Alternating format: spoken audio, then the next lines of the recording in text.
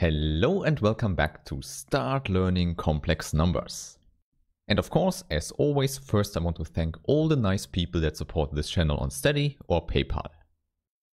Now, in this video, I want to talk about some important notations and calculation rules for the complex numbers.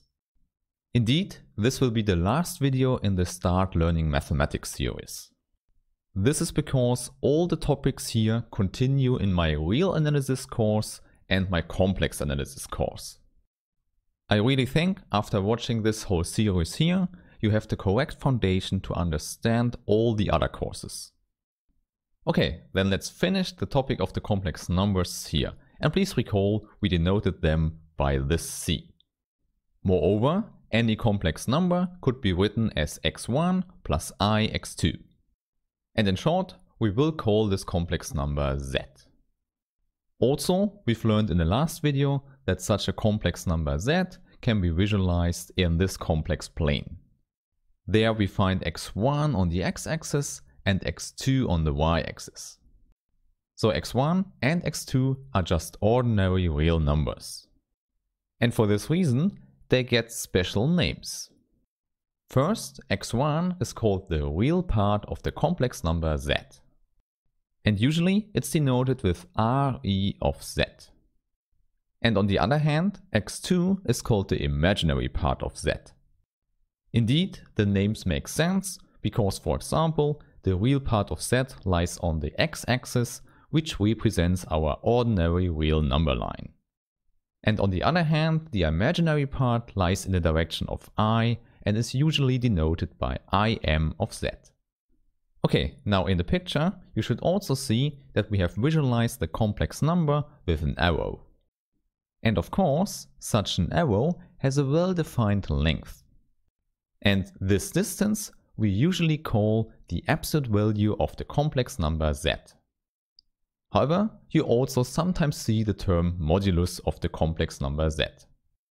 Okay, now what you should see is that we can easily calculate this length when we use the Pythagorean theorem. Here you should immediately see the right angle in the triangle. This means that the length is given by the square root of real part of Z squared plus imaginary part of Z squared. This is what we call the absolute value, and therefore it's denoted with bars around Z. Here, please note and remember, this is always a real number, because it's a length. Moreover, this means it's a positive number or 0. So this is the absolute value, which gives us the distance from the origin to the complex number. Now I can tell you, for calculating this absolute value, a reflection we can do in this plane is very helpful for us. Indeed, this reflection we will do now is called the complex conjugate of the complex number Z. So what we do is just flipping the arrow. So we reflect it on the green line. This means that we don't change the real part, but only the imaginary part. And indeed, we just change the sign of the imaginary part. Hence, if Z is x1 plus I x2, the new number here is x1 minus I x2. Or more precisely, you would write x1 plus I times minus x2. However, you already know that we can shorten that and that this makes sense. Now, the notation one uses for the complex conjugate is given by Z bar. Sometimes you also see a star, but in mathematics, usually we use the bar. Okay, so this is the complex conjugate, and now you might ask, why do we need it? In fact, the advantages of the complex conjugate I can immediately show you when we just multiply Z with Z bar. Hence, we get this product here, and then we can apply the distributive law and get 4 terms out. So first we have x1 squared, then plus x1 times minus I times x2, plus then I times x2 times x1, plus finally minus I squared times x2 squared. Or in short, minus I squared x2 squared. Okay, and then you should see the 2 terms in the middle are exactly the same but with different sign. Hence, they simply cancel out. So what remains is simply x1 squared plus, and there you should see I squared is -1, so we have -1 times -1, which is plus. Hence we also have x2 squared. And now you should see, this is exactly what we have in the square root for the absolute value. Or in other words, this has to be the absolute value of z squared. Now I can tell you, this relation here will be very important when you deal with a lot of complex numbers.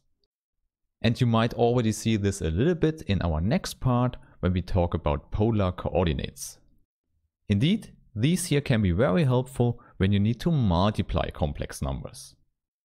We can use the picture from before because we already have 1/2 for the polar coordinates.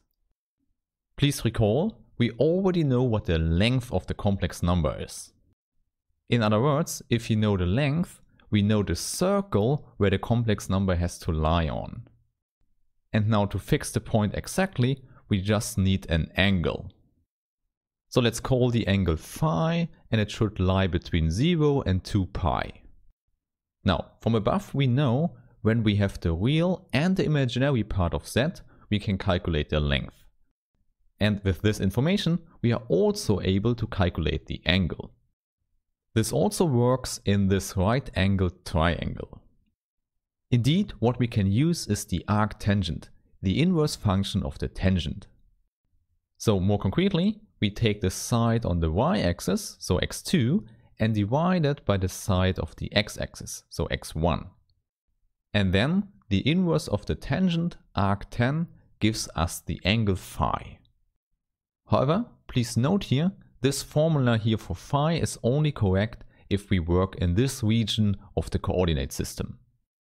If we work in another region, we have to manipulate this formula a little bit. However, it's completely correct if x1 and x2 are greater than 0. Indeed, it also works when x2 is exactly 0. I don't want to spend time for the other cases here, because it's not so important for understanding the whole topic here, but I put all the cases in the description in the PDF version of this video. Now, one important thing I should tell you is that this angle phi is often called the argument of the complex number z. Now, with these two pieces of information, we can write down the complex number in a different form. So you already know you can write down the complex number as x1 plus ix2 as before.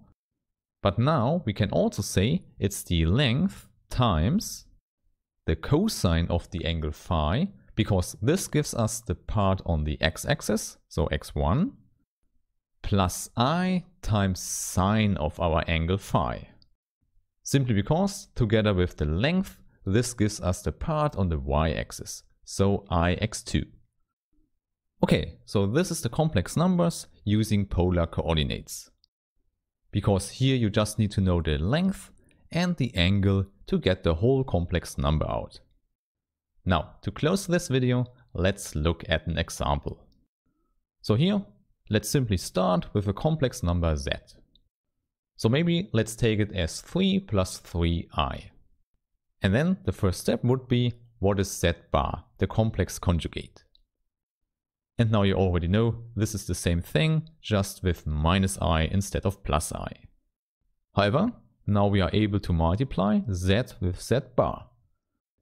This is not hard to see, this gives us 9 plus 9, so 18. Therefore, the absolute value of z is the square root of 18, which can be rewritten as 3 times the square root of 2. Okay, then the next step would be calculating the argument phi. Using the formula from above, this would mean we divide 3 by 3 and then we take the arctangent of it. However, if you draw a sketch, you might already see we have exactly 45 degrees as the angle. Or in other words, we get pi over 4. Okay, with this we have everything and we can write z in polar coordinates. So we have 3 times square root of 2 times cosine of pi over 4 plus I sine of pi over 4. And indeed, That's all we had to do here. Now, later in my complex analysis series, you will see that we can rewrite everything in these parentheses, so cosine plus I sine, as an exponential function. In fact, this is written as e to the power I times pi over 4. At first, this might look strange, but later you will see that this can be very helpful for a lot of calculations, because it's a very short notation. Now, with this video you have seen that if you want to work with complex numbers, you already have to know a lot. For example, knowledge of arctangent, cosine and sine might be very helpful for all these calculations here. Also, we have square roots involved, pi involved, and also now an exponential function. For this reason, the Start Learning Mathematics series ends here, because now you need to learn real analysis. And then you can go deep into the complex analysis series. Therefore, thanks for listening, and I hope that I see you in my other videos. Have a nice day and bye!